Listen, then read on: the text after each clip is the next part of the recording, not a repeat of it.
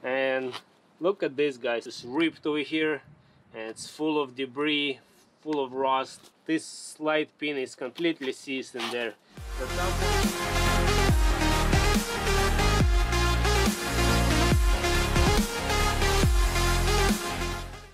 And hello and welcome to another Xterra video where I work on my truck.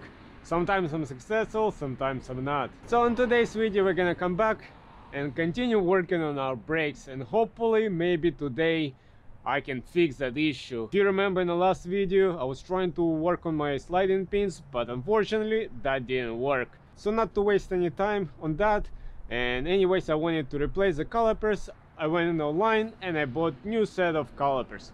So let's get them out, open them up and start replacing them. Alright guys, we are back to this. As you can see, it's still disassembled, but this has actually been a week since before I actually did, which I wanted to do for a long time, basically ever since I got my truck, because I knew this caliper is gonna give me an issue. So what I did, I went online and I bought new set of calipers. So let's open it up. I'm very excited to see what's inside the box. It's a big box. I got these calipers from RockAuto. I'm gonna post the links in the description and you just keep checking for where is the best deal. Let's take this out, and this should be two sets of calipers. Should be for the front and for the back. So I assume this is the back ones and this is the front ones, as the front calipers tend to be bigger. I'll try to pull it out without ripping the boxes, because why not? Hopefully nothing is damaged. And look at this. This feels heavy. Wow. Got new hardware, and let's compare this to my old calipers. Look at the difference. This should be good. I really like this. That way you're never gonna lose the cap. I'm very excited. I'm very excited, guys. So I've been suggested multiple times that before installing the new calipers, disassemble them and put a new grease in there. So I think that's what I'm gonna do. I don't know what kind of grease lubrication they have inside there, so I'm gonna disassemble this real quick, clean it all up, and then I'm gonna grease them with the Permatex caliper grease. That way I know that it's not some cheap grease in there, but something really good. And all of these calipers, they're marked which direction they go, and basically all you have to do is just match, make sure they look the same where you put them. So this is the front right, the passenger side. But anyways, I'm gonna try to disassemble this now, and that should be pretty easy, as we're just gonna push this off these rubber boots and just slide this all out. There we go. Just gonna have to use your nail or something, or little pry tool to slip these rubber boots off. There we go. And now we can just slide everything out. There we go. As you can see, it does have some lubrication on it, and it looks fine, I mean, but I just want to be on the safe side and I want to put this on it. So now I'm gonna just clean this all up, apply a new lubricant, and we're gonna continue. Clean inside the caliper in there. I'm just gonna use a skinny screwdriver with a paper towel and just push it in there and just try to clean it. Just try to clean it as best as possible, and that should be fine. Just gotta be careful, make sure you don't leave any piece of paper towel inside or any debris inside. Now we're gonna clean the sliding pins itself. Go nice and clean. It's a little bit windy today, guys. I'm sorry. I hope the sound quality is not too bad. Now, since we're using our new grease, and since I have these new rubber boots, I think we might as well replace this one, the one that came with, because I don't know how good this rubber is, but I mean, we have this anyway, so might as well use this. So like I said, since we have this, I already bought it, and what's the point of returning? I'm gonna try to use these rubber bushings, rubber boots. Hopefully they still fit here, and then I'm just gonna re-grease all of this and assemble it back, and then we're gonna start removing our old caliper. So now I'm just gonna remove this little rubber boot that it came with over here. Hopefully I can remove it no problem. You just have to push it out and it slides pretty easy. And now I'm gonna put the new one. Let's put it in. There we go. That looks good. Now I'm just gonna test it out if it's actually gonna fit in there again. And it fits in no problem. Now I'm gonna put these rubber boots in place over here. There we go. They snap in no problem. Gotta be careful, make sure you don't have long nails. There you go. And this rubber feels much better for some reason than this one, the one it came with. This feels a little bit more, how should I say, this feels a little bit more stiff. This feels more, for some reason this feels better. So now I'm just gonna cut this off and let's apply over here.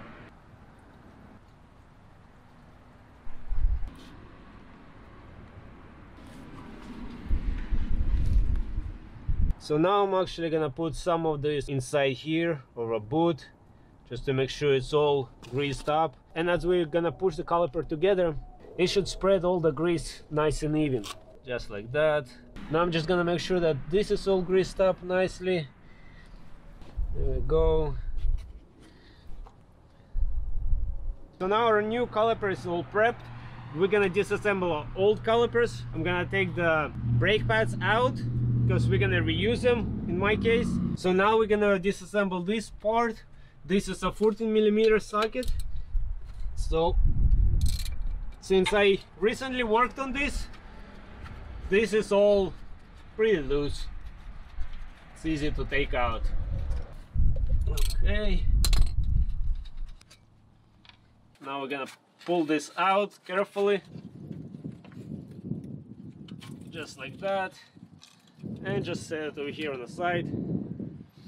Okay, so now we can take this whole portion out, and for that all we have to do is just unscrew these two bolts. Hopefully they're gonna come out easy, but we might need a used breaker bar.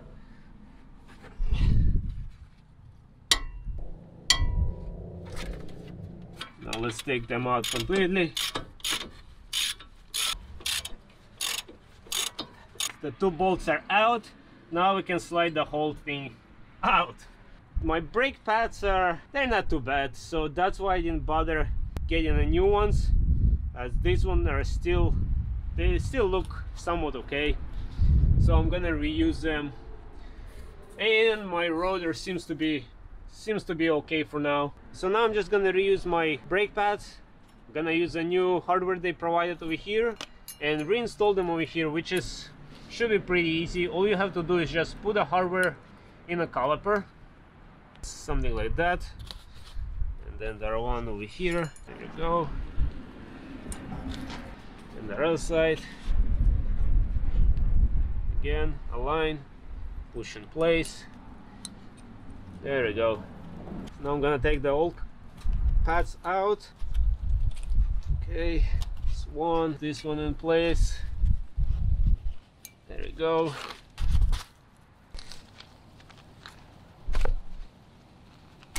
Okay, put this one in place.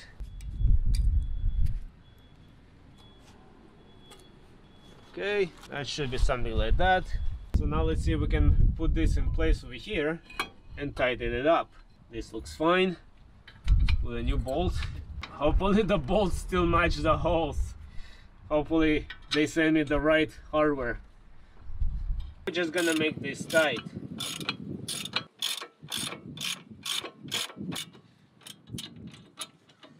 Okay, and the top one, make sure you tighten it even. There we go. So now we're just gonna use the new pins they provided us with over here, which is nice of them. Gonna put that in place.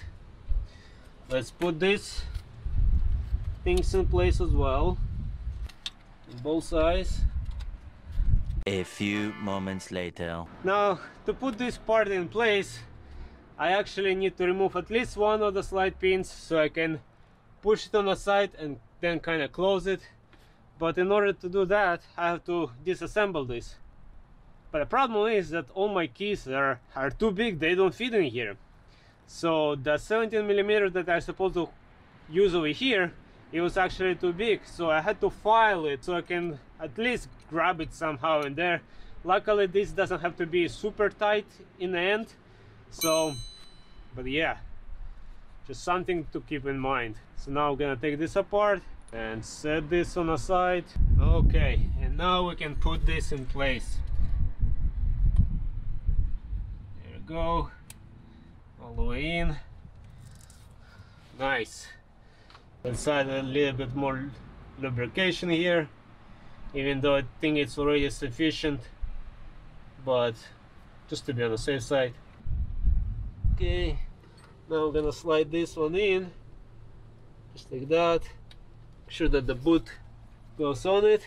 Now I'm gonna push this in, and we can screw this as well. And now we actually can torque all the bolts to specs. These two bolts are supposed to be 32 foot-pound of torque, and these, the ones that are holding caliper in place, the two bolts are 136. So let's tighten up that to spec, and then we're gonna relocate our brake line holes. And let's torque these two bolts to spec. There we go. There we go. Nice. I'm glad I have a torque wrench. So now we're gonna disconnect our brake line. This might be a little bit tricky or not, but this is a 14mm, so we're gonna undo it with a 14mm. Oh, there we go. We broke it loose. Now we can probably undo this by hand. So just make sure you have a bucket nearby, as a lot of brake fluid is gonna be probably leaking. There we go. Now they provided us with brand new crush washers, so that's what we're gonna use. We're gonna take this out, this washer out. There we go. Gonna take the new washer that they provided us with, that look a bit thicker actually. We're gonna put it over here, just like that. And the other one goes over here, and now we're gonna screw it back in place over here. And let's start screwing this carefully.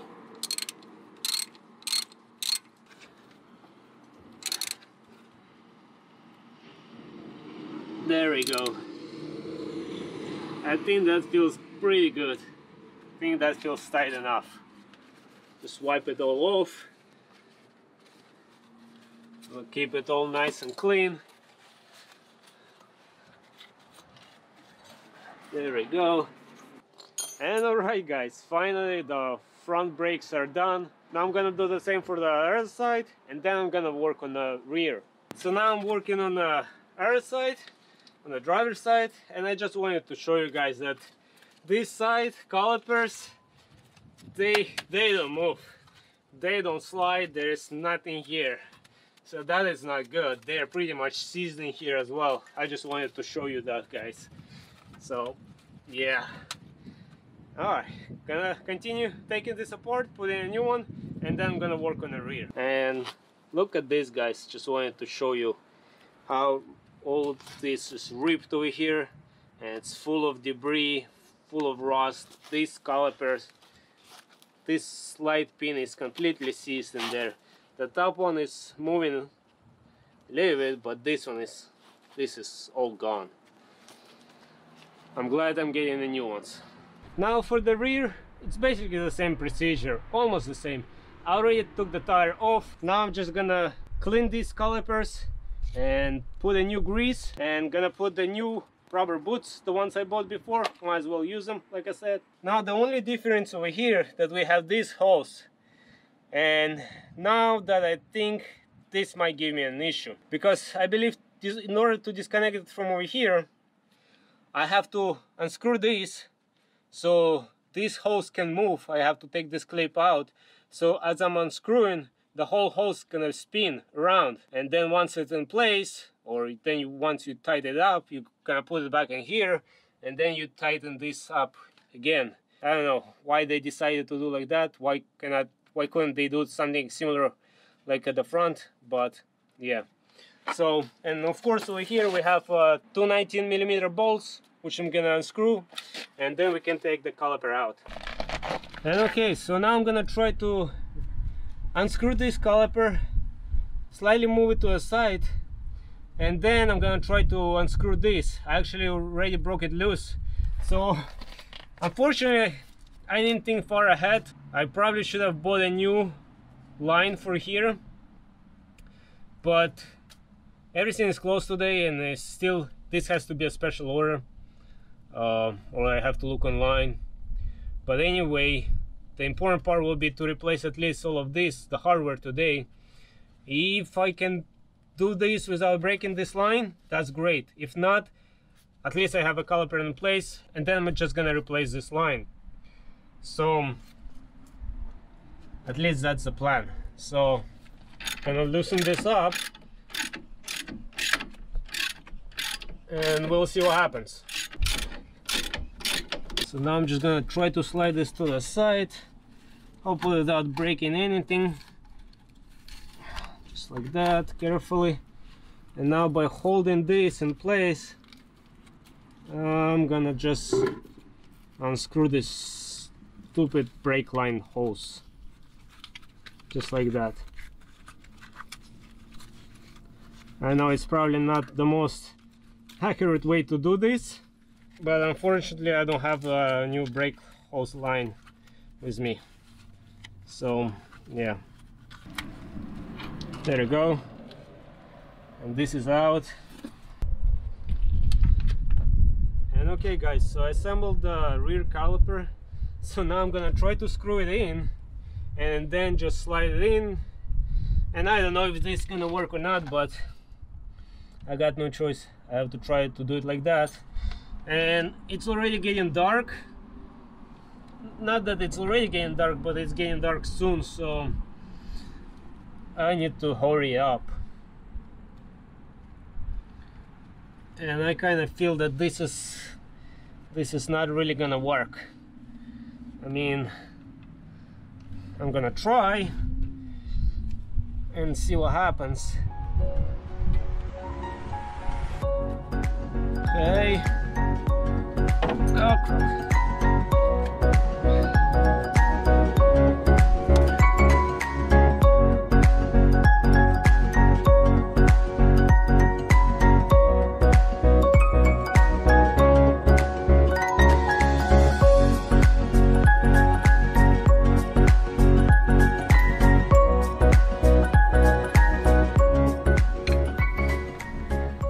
It looks like it's getting tight at least.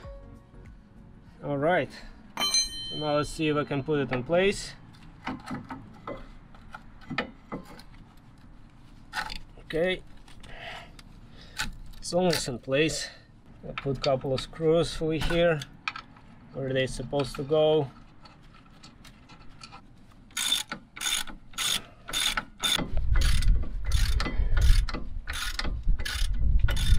And just don't forget to tighten up to 136 pound-feet of torque. Alright guys, finally all work is done. It's finished. I got all my calipers installed. It was a little bit tricky for the rear because unfortunately I didn't get the new brake hoses in the back, but those are still somewhat functional. I bled all my brakes. I did it actually 3 times just to make sure I don't have any air in the system. And just make sure you bleed them in appropriate order. For my Xterra, it's kind of a little bit weird way the way you have to bleed them. First you're supposed to bleed the rear passenger tire, then you're supposed to bleed front driver tire. What? I don't know why, but that's what it is. Then you bleed in the rear driver tire, and to finish everything up we bleed in the front passenger tire. Apparently that's the order you have to bleed them. So after a multiple of bleeding my brake fluid, now I finally have, maybe for the first time ever since I got the truck, I have some pretty amazing brakes. I'm really happy with the way that truck stops now. It is very responsive. As soon as I press on a brake, I can feel it. Even though I have a Titan swap now and a bigger tires, that kind of negates the braking power, but still I have pretty good brakes. As always guys, I'm gonna leave all the links in the description in case you guys want to look at the stuff that I used. And hopefully this video, it didn't come out the way I wanted it to be. Unfortunately, there was few hiccups, but anyways, I hope you guys enjoyed this video and I hope you might find it helpful. And until next time, everybody, bye.